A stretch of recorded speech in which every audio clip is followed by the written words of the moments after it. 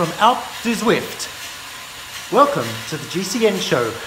Welcome to the GCN Show, brought to you by Wiggle. This week we're issuing a warning. How do you know when your love of cycling has gone too far? That's going to be a good one. We've also been trawling through Kickstarter for the best and worst cycling innovations. We've also got the top stories from the week in the world of cycling.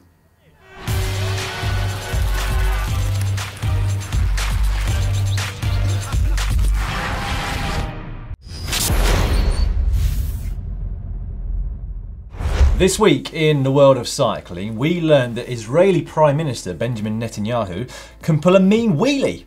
Hey, Prime Minister! שמעתי שהמוני רוכבים מגיעים לישראל, אז באתי לעזור לכם לנצח. רכיבה מקצועית, ניסית פעם? רציני? קטן אבל. קבל.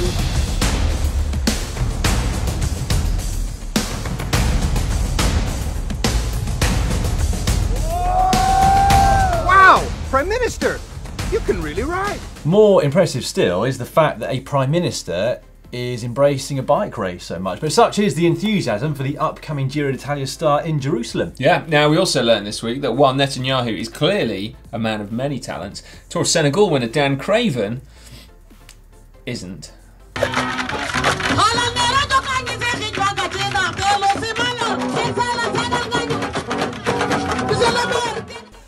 Oh my goodness, Dan. Oh, yeah. Both of you, I think, should stick to cycling if I'm perfect. Especially you, Dan. I mean, Dan just won the Tour de Senegal overall. Well, he should stick to cycling. I don't know what I've got now, mate. Yeah, Nothing. congratulations to that, Dan. Very impressive.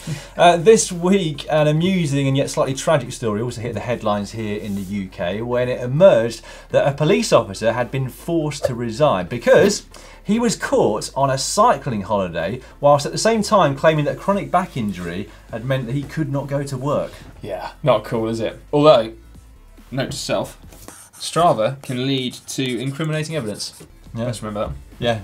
Yeah, not hard to forget really, is it? But I think he has deleted his Strava account. And it does make you think that modern technology makes it reasonably difficult to get away with bunking off work to ride your bike. And at the same time, if you can't then put it on Instagram or Strava or Facebook or Twitter, is there any point in riding your bike? Yeah, that's a good point there, actually. I can barely remember my ride from Sunday because that didn't end up anywhere. Although, actually, it also becomes a perfect crime because if it wasn't on Strava and you didn't Instagram it, technically it didn't happen. Exactly. Yeah, you could have got away with that, couldn't you? I did get us thinking, though, when does your love of cycling go a little bit too far? I mean that really, you could do with a healthy dose of reality.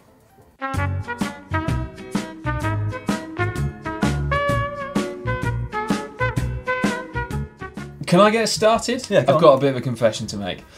I once left a hot date early. I already don't believe this. Well, in order to go for a bike ride. Yeah, so I mean, admittedly, she was quite a kind of formidable character, but I told her that my grandma was ill, so I needed to leave early, and all I did was go for a mountain bike ride. You lied? I How old were lied, you? yeah, 15. Yeah, 15. That is a disgrace. I know. To be fair, she wasn't right. The relationship was clearly doomed, but you know, there it is. That was probably not my finest hour. Well, at least you got a ride anyway. The next one, though, is pretty common, unlike Si's first example. Does it mean, though, that your love of cycling has gone too far? It is lying about how much your bike costs. Ooh.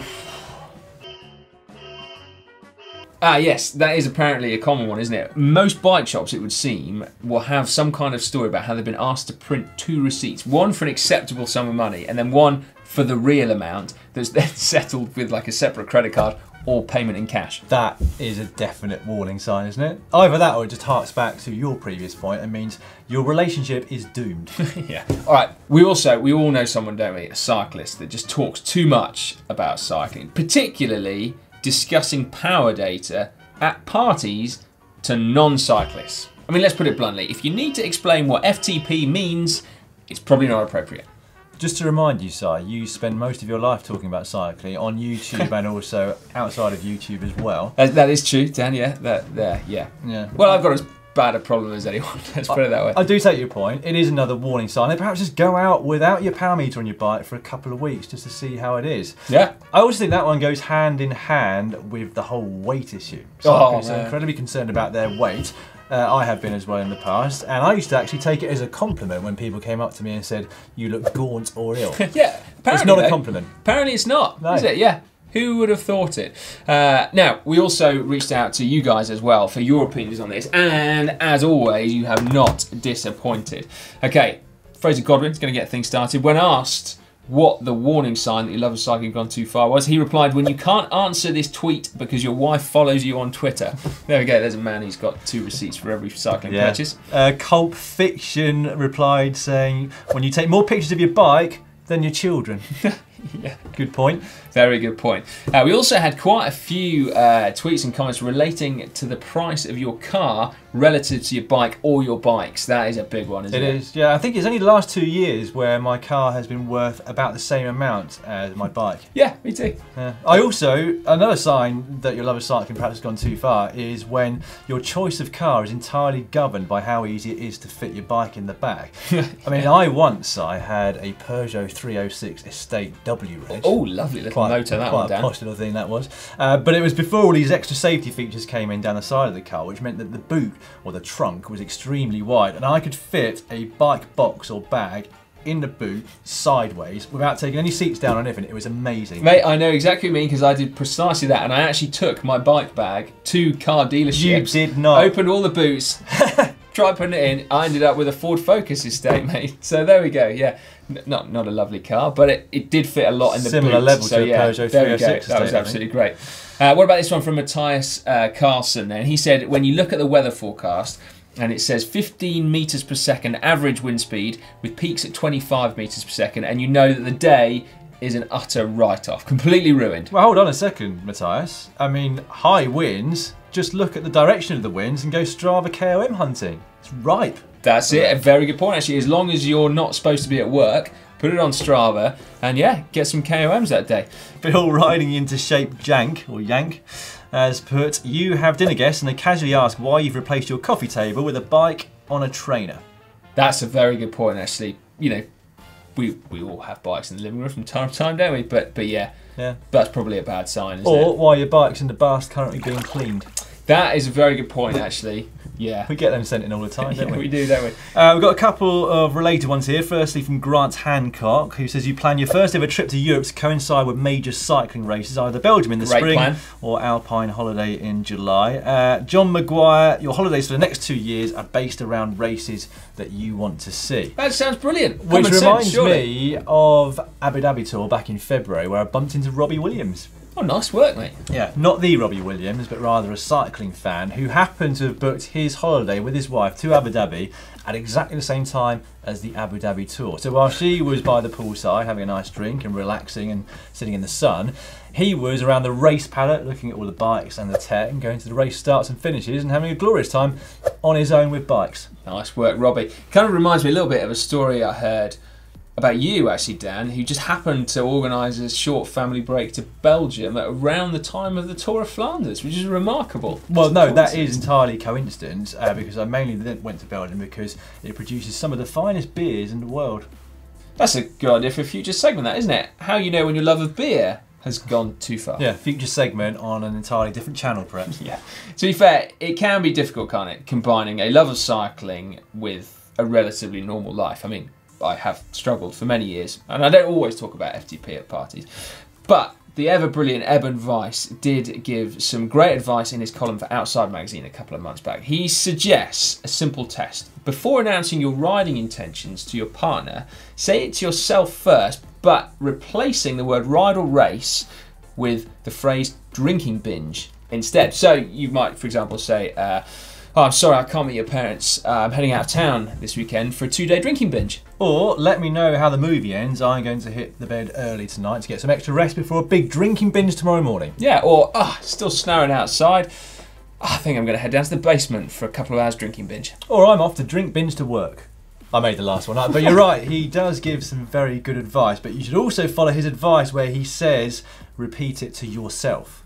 Yes, because I read this, thought it was great, told my wife about it, and now every time I try and go for a couple of hours spin with some mates, she keeps on telling me that I'm going for a 2-hour drinking binge instead, and I keep trying to point out that no, it's not a drinking binge, but it could be. I've just instead chosen to go for a bike ride and have my social interactions that way instead. Anyway, never mind. I tell Lorraine that I'm off for another Friday and Saturday endurance ride. Yeah. Anyway, we should wrap up that segment right there because we would like to ask you to leave your anecdote of when you know your love of cycling has gone a little bit too far. I'm really looking forward to reading all these because I know that you're going to have some great ones. So please leave them in the comment section below the video. It'll make us feel less bad about ourselves, won't it, for a start? It's now time for cycling shorts. We're going to start cycling shorts now in Lake Garda in Italy because as if the place wasn't enough of a cycling paradise already, local authorities have planned a 140-kilometre long cycling specific loop all around the lake and it looks absolutely stunning. It does. Especially this bit, which is an elevated piece of the cycling track, which is 60 metres above the lake itself. Almost looks like it's hovering there. Absolutely love that bit. They're hoping to complete the entire route ready for 2021, but in the meantime they will be opening a few sections to the public already this summer, and I would absolutely love to go and ride that track. Yeah, I would as well actually. Garda by Bike is its name. Now, thinking about something that you might like, Dan, what about this? So we have already launched the GCN Cycling Club and many of you have signed up, absolutely loving it, particularly the super cool socks, we've got to say. But we also heard about this week, which is another cycling club, but themed around beer. Oh yeah, UK company Brewdog have just launched their cycling club called the Chain Gang, and it uses, among other things, their craft beer bars as clubhouses. Blimey, I'm in. Well, I'm not in yet, but sign me up for it. I bet, yeah. Amazing. Don't drink and ride though. No. That Goes without saying. is one of the offences amongst many others which authorities over in Iceland are currently cracking down on when it comes to cycling. Apparently quadruple fines compared to what they had before for offences such as not having lights, reflectors, brakes and also for running red lights. Crikey. It kind of makes me nervous, the idea of quadrupling fines, particularly for reflectors, because I'd come unstuck daily for that one. But you've got to say, haven't you, that it's kind of fair enough that cyclists abide by the law as well. It's got to be a good thing, isn't it? Well, yeah, absolutely, it does. Yeah, we, like all other road users, need to toe the line and abide by the law. Got some good news for cyclists in the US now, and Switzerland has got your backs. That's right, the country, Switzerland, has partnered up with the US bike hire company Motivate to provide free access to public hire bikes in some of the major cities. So, for example, City Bike in New York and Ford's Go Bike in San Francisco. And they say that you'll get between 30 minutes and 3 hours of free riding time, which is great. Weird, but great. Yeah. Yeah, the apparent reason behind this partnership is to enlighten people over there in the USA to the fact that Switzerland is not just great for hiking and skiing, but also has some fantastic cycling routes both on the road and also on the trails. Well, I mean, it does, doesn't it? It does. You only had to watch the Tour of Romany last week to see just how stunning it was. Which leads me neatly on to another story, actually. If you were wondering why riders are so keen to draft on climbs, like they were at Tour of Romany last week. Yeah, nice segue. There, yeah. Then a study published recently in the Human Kinetics Journal could well give you the answer. Yeah, it might well do, because the authors there found a 4.2% improvement in subjects who went up a climb drafting behind someone else versus when they did it as a time trial on their own.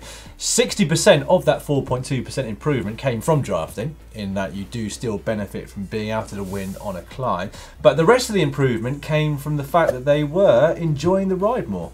That's unbelievable, isn't it? Yeah. I mean, it kind of makes sense until you get dropped, in which case you don't enjoy that very more. But yeah, 40% of it was down to the head. Yeah. Crazy. Right, do you remember that horrific crash that the Belgian rider Jan Bakelants had at Il Lombardia late last year in the autumn? The one where he flipped over the barrier and plunged hundreds of metres into a ravine? Yes. Yeah, funny enough, I remember that one. That one. Laurens de Plus also fell victim to the same corner, and another rider whose name I forget. Could have been career ending for all of them, but thankfully they're all back racing, including Jan Bakelants himself, albeit 1 centimetre shorter due to the damage that he did to himself. God. But he recently posted this picture on social media showcasing the hardware, the metal hardware that was taken out of his back. Blimey. What's a Euro doing in there? Well, I don't think the Euro was in his back. You just put that there to give some scale. Sure. I thought so. Right, now let's look back, just very briefly, shall we, to the Commonwealth Games. I know it was a couple of weeks back, but saw this. couldn't not mention it. This is the gold medal of the women's road race winner, Chloe Hosking. If you look closely, she has had the names of all her teammates engraved around the edge. How good is that? I really like that, because although we all know that cycling is a team sport, it's fantastic to give that level of recognition to your teammates, isn't it? I'm sure they all really appreciate that as well. Absolutely. Unfortunately, we are going to finish Cycling Shorts with some really sad news. Jackie Crowell, former professional rider who was diagnosed with a brain tumour in October of 2013, unfortunately passed away last Wednesday after a 4.5-year battle against the illness. She was just 30 years old. Yeah, despite that illness, she still found time to coach young riders and even continue competing herself. And she also made this remarkable speech at the Amgen Tour of California in 2014. The statistics for this particular disease say I will not be alive come next year's Amgen Tour of California. But the statistics also said I would never have a career as a professional bike racer, that as a female, I would not have a degree in mechanical engineering. And, in fact, they said that I'm one of the least likely people to be diagnosed with cancer in the first place. Needless to say, I don't believe in statistics, and I'm taking the viewpoint that my race for life is my Tour de France.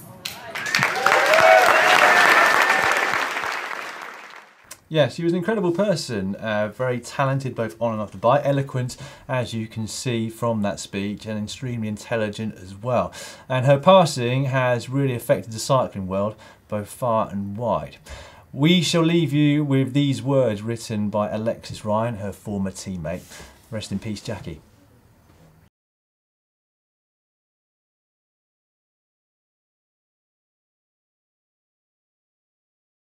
We have been trawling through Kickstarter. Yay! Right, first of all as well, we've got a graduate from Hackle Bodge. Do you remember this from a couple of months back? Well, meet the Leash Buddy. Yes, walk your dog hands-free. Yeah. It features, amongst other things, the most forgiving spring of any bike dog lead currently out there on the market, and also a very flexible leash just in case of any sudden squirrel sightings. Tell you what, Dan, sign me up for one of those. And while you're doing it, some of these as well. The Billy Bar, quick release, removable handlebar. Yeah, not only can you remove your handlebars, you can change them to effectively have a different style of bike, can't you? Yeah. So you've got flat bars, drop bars, bull horns, and even cruiser bars. Perfect for the modern day gravel bike that doesn't quite know what it is. Yes, very much so, Si. And we also stumbled across this, which we actually think might be up our street, if it works, which is a big caveat, isn't it, with anything when it comes to crowdfunding websites. But this is the AeroPod, which will either measure your power or, this is the big thing, your aerodynamic drag out on the road in real time. Yeah, now you would have thought that this probably does work, given that it's the latest generation of the PowerPod, which is a device that has been relatively well established, and that also actually measures your aerodynamic drag, but not in real time, only in post-ride analysis. The way it works is that sticky output on the front is a bit like a pitot tube on an airplane. So tiny sensors in there can detect really small fluctuations in air pressure. So from that, apparently, it works out your wind speed. Then it's also got other sensors that calculate your velocity, your acceleration, the gradient, and when you combine all of that data with your weight, it can work out your power. Yeah, but the big thing, as we kind of mentioned already, is the fact that when you pair it up with a conventional power meter, perhaps a chain set mounted power meter, it will then calculate your aerodynamic drag in real time out on the road, which means no more trips to wind tunnels. Yeah, and probably you would have thought more enlightening data because you're on the open road and not in a wind tunnel. Yeah. There are devices out there that already exist like this, although none of them seem readily available, do they? I saw one at Eurobike from Argon 18 a couple of years ago. Swiss side have been talking about theirs for a while, but again, not actually out there. And Alpha Mantis have been going for years and years. They got bought by Garmin last year. But again, not really readily available tech, is it? Exciting stuff, isn't it? It is. I wouldn't mind getting my hands on some of this, actually. I've got a party on Friday night, and I'm going to tell my mates all about the AeroPod. Yeah, because then you wouldn't need such a big FTP either if you could work out your CDA. Yeah. That's going to be... Can I come to that party? I wouldn't mind being part of that conversation. GCN's Wiggle of Fortune now, which is where one lucky contestant each week puts themselves in with a chance of winning one of 4 prizes, courtesy of Wiggle themselves. 4 voucher amounts. Prize 4 is £25, right up to the top prize, prize 1, which is a full £150. Or I could finally win a beer. That's right. Prize number 5, one stop on the GCN Wiggle of Fortune, is that Lloydie wins a beer. Lloydie walks over to our fridge, grabs us a nice cold beer, and you unfortunately get nothing other than that warm fuzzy feeling of seeing Dan's happy little face. Anyway, this week's lucky contestant is Mark Foster from right here in the UK, actually. You feeling lucky, Mark? Let's go for it. Dan? 3, 2, 1, and we're off. Okay, come on. Where's the beer, Dan? You got your eyes on the I've got my prize? eyes right on the beer. Yeah. Oh, it's so close last week. I thought I was going to get it. It's looking close again, mate. It's looking close again. Oh, yes. Come on. Oh, this is it. You're going to get it. You're going to get it. You're going to get it. I don't believe it. It's rigged. I swear it's rigged, Dan. I can't believe that. Mark Foster, congratulations. That is £25 of Wiggle vouchers winging its way to you. I'm really sorry, mate. How many weeks have we been doing this now? The last 2, it's looked certain for a beer and just skipped past it. That's quite, it's actually uncanny, isn't it? Don't forget, if you want to put yourself in with a chance of being the contestant on next week's show, you can find all the details on how to do that in the long description below this video. I'll buy you one later, mate. I feel really bad for you. Racing news now, and Primož Roglic has certainly cemented himself as one of the riders of the men's peloton so far in 2018, with a win overall at the Tour de Romandie last week. We said how stunning that race is, by the way. Yeah. I mean, Switzerland really is stunning. I didn't know it until I went on a city bike over in the States recently, and I thought it's beautiful over in Switzerland. I'm going to go and visit. Anyway, that was hot on the heels of his overall victory at the Tour of the Basque Country earlier on this month. And with that victory, I think he has basically proclaimed himself one of the best current stage race riders in the world in only his 3rd year in the World Tour. Yeah, what's going to be his first Grand Tour victory, Dan? Oh, well, actually, I asked this question on the Racing News show yesterday. Where did people think he was going to finish at the Tour de France this year? 75%, as we record this, said top 10. Only 2% said the win, and about 15% said podium. Yeah, I think podium, you've got to say. He's going that well, isn't he? If he can keep it going. I tell you what, though, the runner-up at Tour de Romandie, he too is going to wear the crown of amazing up-and-comer. Sometimes, isn't it? Egan Bernal, he won... smashed, in fact, the 10-kilometre uphill time trial, so beating Roglic, of course, in the process, and also totally lit up the Queen stage in order to try and snatch the race victory. And he's only 21 years old, isn't he? Which is bonkers. And such was the speed that he did that uphill time trial that he actually eliminated half of the Quick-Step team. Yeah. They didn't make the time cut. Isn't that cool? Quite nice to see them not winning something, actually, wasn't it? Yeah, Fernando Gaviria and Elia Viviani were 2 of the riders who had to go home early. Meanwhile, there was a surprise win for German Charlotte Becker over at the Tour of Chongming Island, which is the latest round of the Women's World Tour. She'd escaped with 4 other riders on stage 2 and crossed the line first, with the peloton behind misjudging their effort, and she held on to that on the final day of racing. Yeah, some slightly bad news though from the women's calendar, and that is that for the 2nd year running, the Route de France Féminine has been cancelled, and that is because one of the départements, which was going to host 2 of the stages, has pulled out, so they are short of funds and location. Yeah, it's a real disappointment, isn't it? And you do Massive, wonder whether it's going to be the catalyst for a proper women's Tour de France from the same organisers as the men's, ASO. And they have already said that they are thinking about it, but you'd imagine they're thinking pretty seriously at the moment, especially given how successful the Women's Tour has been here in the UK for the last couple of years. And also the Women's Tour de Yorkshire, up to 2 days this year, and that is a race that is overseen by the ASO. Yeah, that's right. Right, some good news though now. And Team Sunweb, who of course have a men's team, a women's team and an under-23 team, have just confirmed a new agreement with their title sponsor, Sunweb, of course. And that is quite remarkable, in fact. I've never heard of anything quite this good in cycling before. But basically, when their current contract ends at the end of 2019, the new contract, which is a rolling contract, will come into play. And if at any point either party decides to pull out, there'll be a full 2-year notice period, plus however long is left of the season in which the notice is given. So that's like... Talk about safety. Yeah. There. That's amazing, isn't it? It's really good news, particularly in a time at the moment where lots of the top teams' funding seems to be balancing on a knife edge, doesn't it? It's basically often a rich businessman who's having a bit of fun. You know, Oleg Tinkov being a prime example, but there are plenty of examples in the current World Tour team. So it's great to see a sponsor from outside of cycling committing long-term to both men's and women's racing. Chapeau. We have a brand new giveaway this week, thanks to Continental Tyres, who are actually the vehicle division of our own tyre partners, Continental. And the reason being is that they're one of the sponsors of the Prudential Ride London Sportif. And they are giving away 7 pairs of tickets that will allow you to take part in this iconic event on closed roads, 100 miles of closed roads, in fact, around central London and Surrey here in the UK. And not only that, actually, you also get a pair of Continental GP 4002 tyres. That is a great prize, isn't it? Because the tyres are, quite frankly, brilliant. Yeah.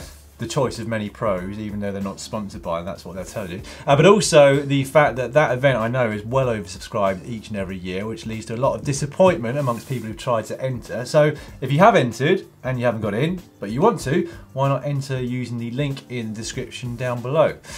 Right, good luck with that. On to some winners from last week's giveaway, which was courtesy of Park Tools. You'll remember that it was the Park Tools small torque wrench and accompanying socket set, should I say. Here are the 6 winners. Russell Bainbridge over in the US, Daniel Burke in Australia, Ron Dube in the US, Peter Emanuel in Australia, Jonas Rausted in Denmark, bet I've got that wrong, and finally Jess Atkinson here in Great Britain. Well done to all of you. We will be in contact, if we haven't done so already, to get your prizes sent out to you. Hack /bodge of the week now, and we're going to begin with this picture sent in by Nikolai Krikonenko on Facebook. What? The What is triple going on? saddle, the good old triple saddle. I don't get that, mate. No, I don't either. Never seen it before in my life. Could be. Have they made a homemade recumbent bike? Maybe it's quite comfortable sat in the centre part of those 3. So I have no idea. I think we should move on. Imagine if you stopped Bodge. suddenly. Bodge. Yeah, okay, yeah, total bodge. Next up on Twitter from Gannon. Whoa. Fantastic. I suppose it's only as bad as rowing, isn't it? Rowing, you just sit on a plank of wood. Yeah, I Bike mean, riding can't be comfortable, can it? Not in the slightest. That Again, especially if you slide forward straight over that bolt. Next up from Trey on Twitter. Found this in Little Italy, New York at the weekend. Whoa. There's a lot to dwell on there, but I don't think we should dwell too long because that is no DeLorean, is A it? true garbage bike, I think. Yeah. Nothing of much use that I can see on there though. There's just a lot rubbish. of faff. Just around rubbish. the handlebars. Bodge. There you go. Okay, unlike this one, which admittedly looks like a load of old rubbish to start with, but apparently it's fully functional Di2 remote shifters. Homemade. Yeah. You know, it's one of those things where you're like, well, fair play for making those. I mean, Yeah. they don't look pretty and, you know, but if they change a gear, Hack. there we go. Yeah, Yeah, well that's a done, hack. the bike general over on Instagram. Cannings would love that. He would, He wouldn't he? loves a Di2 hack, yeah. This one also on Instagram came in from Kodagosu. Yeah. My bike now has its own mini-me.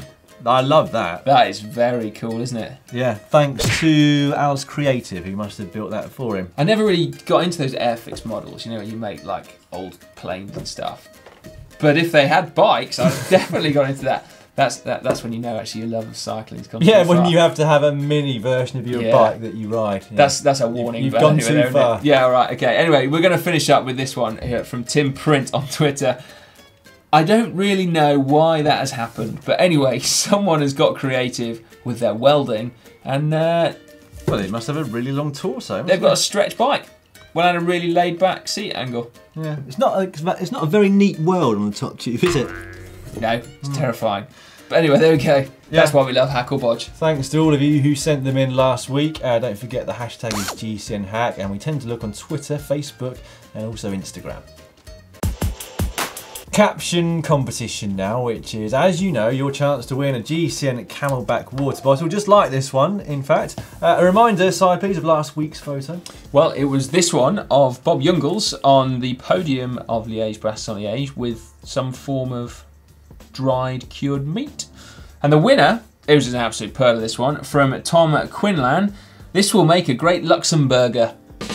I thought that was. It didn't even get one like underneath that comment, and I thought To be it was fair, genius. it's because there were like 5,000 comments under last week's show. Yeah, rightly very so. true. Obviously, everyone's saying goodbye to Matt. But, you know, it meant it was a little bit harder to find captions in there, wasn't it? But there we go. That is a perler. Well done, Tom. Yeah. Camelback bottle coming over to you. Yeah, make sure you get in touch on Facebook Messenger with your address. This week's photo is this one of former world champion Giorgio Bronzini on the podium at Tour Chongming Island. It's a good photo, that, isn't it, Dan? It is. But tricky for a caption. Have you thought of anything? I have thought long and hard, and this is what I've come up with. Have you ever seen a star jump? Said Giorgio Bronzini, former world champion on the podium before doing a star jump. Well, anyway, Si's not impressed. Well, now you've explained it, it's great. Really. It's in the timing, isn't it? You ever seen a star jump? I'll leave it there. Leave your captions in the comment section down below, and we shall trawl through them this time next week and find our favourite. Probably just as well you talk about aeropods and FTP at parties, isn't it? Stick on something safe. Yeah. Before we let you know what's coming up on the channel over the next 7 days, a few comments from last week's videos. Of course, as Si just mentioned in the caption competition, we had floods of comments coming in tribute to Matt, who is leaving the channel. And he was quite emotional, wasn't he? Reading through, pretty much read through all of them, didn't he? Yeah, he did indeed, yeah. So, obviously, he's already said thank you on various forms of social media, but we know there was a heartfelt thanks from Matt as well. And for us too, because, yeah, it's nice to see you supporting him too. Right, but amongst all those, what about some other perlers, Dan? Yeah, Michael McDermott was amongst those who commented under last week's video, but he also commented underneath top 10 Italian cycling phrases. Discesista, she. The GT. Which was done by Matt. He said this, watching this video was like finding old love letters from a girlfriend that dumped you. Always good, Michael. Right, and then this one, we got this from Ian Haskins under Emma's Bike Fit video that went up on Sunday. He said, did you ever compete, Emma? To which she replies, yeah, a bit. Says the 3-time British national TT champion, world TT champion, national road race champion, and Olympic silver medalist and Commonwealth silver medalist. Valid point, actually, isn't it, really? Yeah, she's well decorated and modest. We competed a bit, didn't we? Emma competed. Yeah. A lot.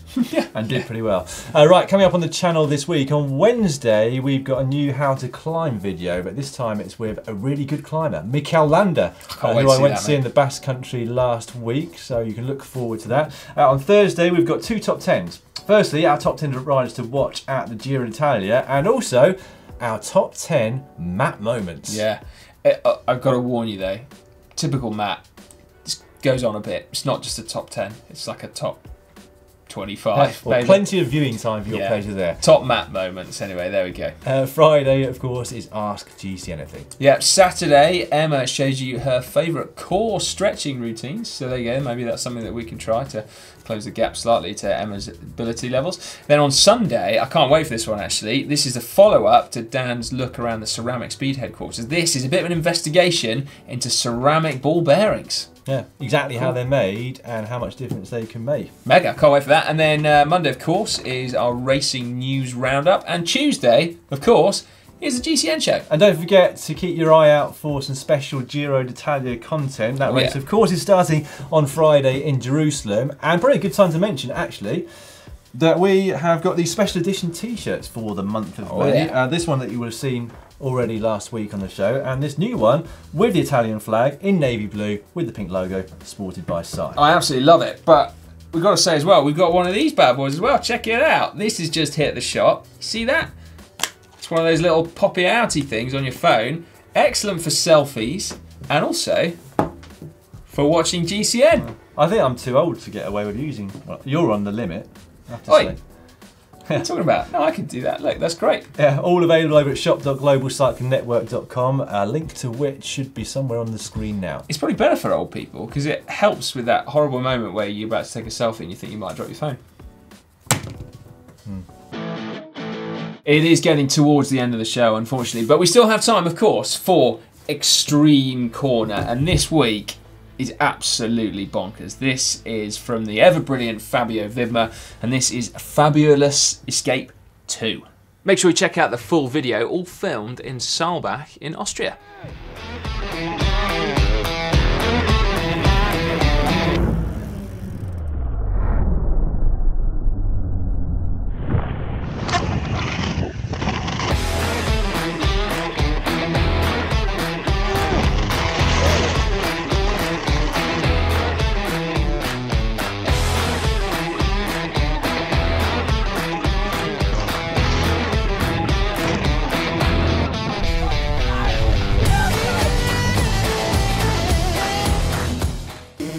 always properly extreme, Fabio, isn't it? That's why we have mountain bikers on this part of the show. Yeah, brilliant. I mean, that is pretty insane. Yeah? It's got to be said. I enjoyed that. Fair play, Fabio. Well, that is the end of this week's GCN show. As ever, if you've enjoyed it, please click on the thumbs up button below the video. If you can't wait until tomorrow for another one to come out and you've missed the Giro d'Italia preview show, you can find that. And it includes Matt. It's just down here. Yeah, it does.